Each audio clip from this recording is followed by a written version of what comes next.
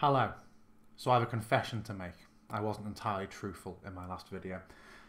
I'm a bit unwell at the moment. I have a bit of an upset stomach, and I'm not very good with video editing, in that I don't even know how to splice two videos together.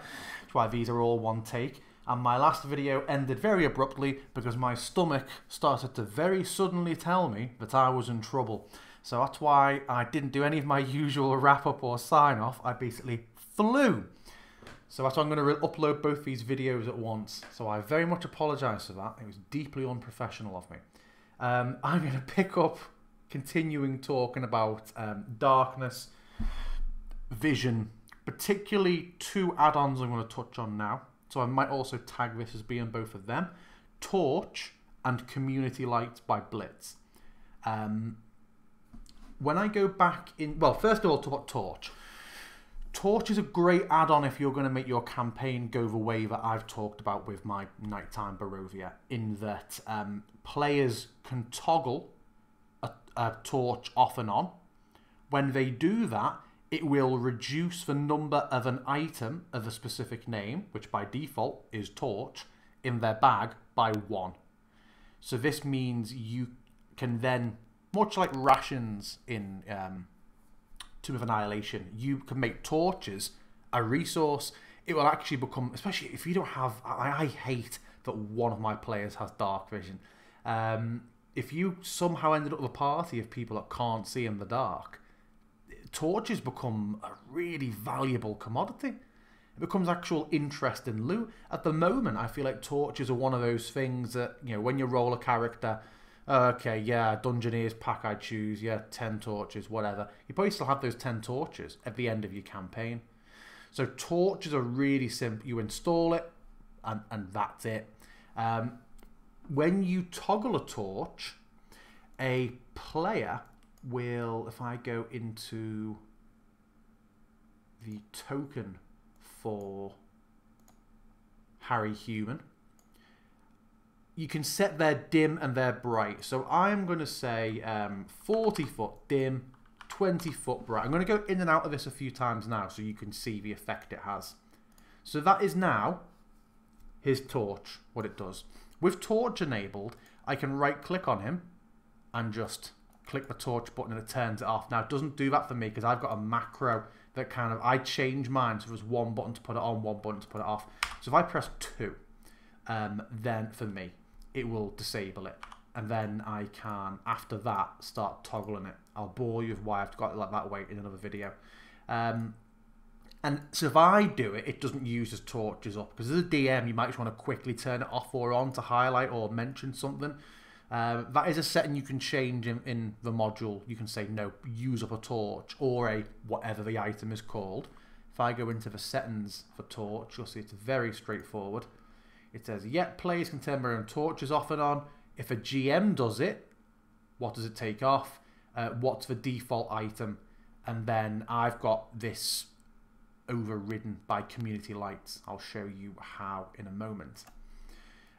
If I want to give you a bit of a better display of what that looks like, I can choose to put a light on the colour. I'm just going to put orange in for now, just so you can see. That's what it looks like. There's a huge number of settings and things we can do for this. So if I go down, I'm going to change the light animation type. So these ones, so black hole upwards. Oh no, now actually. That's a problem. How do I get that to show for you? Because somebody pointed out the other day in one of my videos that the drop down menus don't work. Okay, this isn't great. This is a weird problem with Streamlabs OBS. If I click in here and keep going down and down, you can see there are a large number of light names, and some of them change the options underneath, as you can see. What I'm going to do here is show you my one of choice for torches, which is called, where are we? Blurred Torch. So you obviously can't see the drop down, I appreciate. There's about 40 different lights in there. Not all of them are D&D related. Some of them are great for like Star Wars or I suppose like Eberron campaigns. I'll cycle through a couple and show you. But if I go blurred torch, I get some animation options. So by default, blurred torch does that. It's maybe a bit too much for me. So if I go back into it, if you don't know, double left click opens the token and then you opens the actor and then you can go to the token menu, but double right click takes you straight into the token stuff. Just a way of saving you a few clicks. So if I go in here and I change the settings so that I want the color intensity to go down a bit. I'd like the animation speed to be a bit more intense, but maybe slower. Let's see what that looks like. That could be better for a torch. I actually think now we've toned it down, I want to increase the color intensity a little bit. That's looking pretty good. So obviously the player has his torch off. He doesn't know because he can't see. Now I know Edna Elf can see, but we could go and put... He hears a strange noise out there and the player says, "Hey DM, can I light a torch?" It's like, yeah, of course you can. And then he sees the zombies all around him. So I like it for that. Now the light effects are stored on a per player basis. So what that means is they're tied to that person. So if I have, I keep saying Hal Walker to Cat. If I have Harry the Human keep lighting a torch, it will always look like this for him if, like I talked about in the video before my stomach exploded, if the actor is linked to the token with that tick box. So you can set customizable light effects. For example, another one of my players, Bartandalus, has a eerie sort of light blue to his light spell. So when he casts it, I've got his set as static blur for a slightly different effect, different range, and it's got a different light colour and animation. He summons a... He's got a pseudo dragon. Well, a tailored pseudo dragon. It's a homebrew familiar I've done to tie into his like artifact weapon. You'll see that's got a bit of a more ghostly glow to it.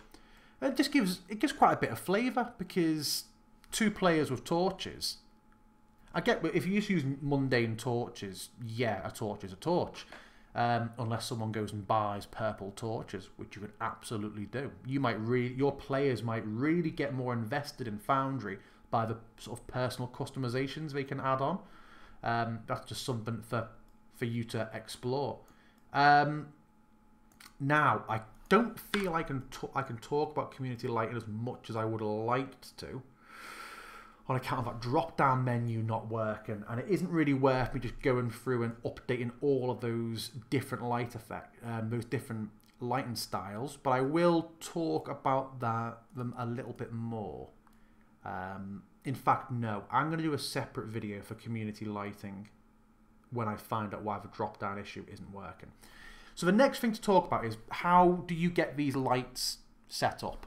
For this, I'm actually going to swap to another map. I'm going to go to the Wizard of the Wines from my Curse of Strahd campaign. So, Curse of Strahd spoilers coming up for Wizard of the Wines. So my group have had several fights and combats here. Oh, and a disco by the looks of it. This is where that light spell was, I mentioned in the last video, a big light spell went off. Now you can see I've got some candles burning away in here. They came in at night. I added a couple of small assets to the map, like I added a little lantern asset in here. In the daytime, it makes sense for a map to be fully lit, but I don't like these nighttime maps where you can still see everything. So what I did was put these lights on. Now, when I put a light effect on, and in case you don't know, since the big recent update to Foundry, about a month before this video, that turned a lot of the animated lights into baseline, you can just single right click a light to toggle it, which is nice. But what I like to do, to avoid making more work for myself if a map becomes nighttime. When I'm starting to map out a new area, so when I added Wizard of the Wines in, and I hadn't put the walls on or anything, I always build it at night, in nighttime mode here, not outside my window. Because then I can put the lights on that I think make sense. A family of people live here, they want to be able to see when they walk around, where would make sense for them to have... Here, I thought they'd have a little light here, so if someone goes to the outhouse at night, they can see the way back to the door, and things like that. In the settings for the light, you've got darkness threshold. What that means is, how dark does the scene have to be before this light kicks in? Because what you don't want is a daytime map, and for you and your players just to be able to tell from a movement of colour that all the chandeliers and like the candles are lit because it's daytime. So I've just tweaked that darkness threshold slightly. So if I change this back to daytime, you'll notice at a certain point as it transitions, that's going to cut off and stop flickering. A little bit further. There we go. So that light's gone off. So when I now turn this to being a nighttime map, you'll see as it starts to transition down to being dark, it brings it in. Now I use these buttons, make your transition to daylight, transition to darkness. They take it from one end of the spectrum to the other. You might want to put it somewhere in the middle. You can do that by right clicking on the scene, go into configure, and you've got a darkness level. And you can do quite a gradual slider. Sometimes if my players have been having RP at dusk or dawn, I don't tell them I'm doing it, but every few minutes that they're speaking, I just nudge it a little bit further. And once or twice, when the players has been like, it is getting darker, isn't it? Or like the lights start to kick in. You could even have, you know, different lights come on at different darkness thresholds. Maybe the servants go around and light all the big hearths first, and then someone comes round and does all the chandeliers, just so your map doesn't just go and all spring into being one way or another. Put your timers on different. If I jump back to my other map, something else I wanted to show you about the light was that you can set an emit angle. Now, similar to our vision for our vision angle seen in a cone, you can have the light only be emitted in a cone. Now, I can think of two very good uses of that. First of all, in my campaign, the player of this token, Halvor, is a very shield-based tank. But he's human, he can't see in the dark. If he's got a shield, he's got his axe, he can't see. So Barthandelus quite often casts light on his shield. And what the players like to do to reflect that is, I'm going to just toggle his light effect back on. I know it's torchlight, I'd change it in the campaign to being like the same blue as Barthandelus's light. But I could change the emission angle to be something a bit more suitable. And now the light goes forward from his shield. Remember what I said last video as well. If he turned to the side and I used about face module with a locked token, his portrait would stay the right way up, but we can see from the beam of light moving around which way he's facing and moving his shield. You can use that for environmental lights as well. I've got a couple of examples where there is a room in Castle Ravenloft that has a powerful item left on a table or altar or shrine or desk. And what I like to do, just for a bit of effect, is have a single beam of moonlight coming through the window and highlighting that item. I just think it's a cool place to do something like that. I did that by putting a big light outside the window, making it a pale moonlight colour and restricting the emission so it's just a thin single beam, and then just rotate it to point through that window. My players are probably the day after I put this video up likely to go to the Selenka Pass, and there I'm making sure that there's a rare beam of moonlight a wash over the bridge. So yeah, I like doing that with my light. Let me just check the questions I was asked as well. So with a combination of those factors, you can start to get into a situation where your night times are very threatening.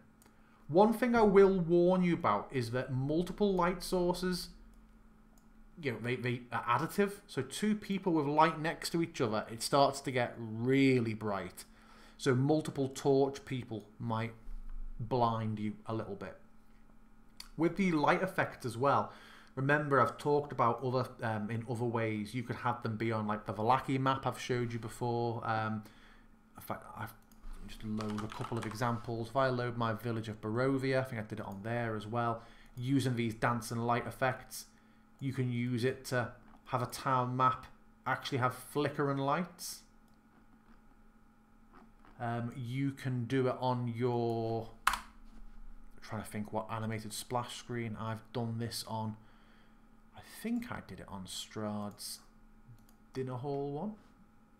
Did I? I can't remember. No, I didn't. But even these Theatre of the Mind ones I've talked about before, you can have lights on there so that it's a bit of light being cast out. There's a huge amount you can do with them. So I think I've gone through everything with Vision there. I've touched on the torch module. I am going to do a separate dedicated video for community lights when I find out why Streamlabs doesn't like to pick up my drop-down menu. I might just need to change it to say pick up the whole monitor for doing that video. Apologies again for the rapid ends to the previous video. My stomach appreciates your patience.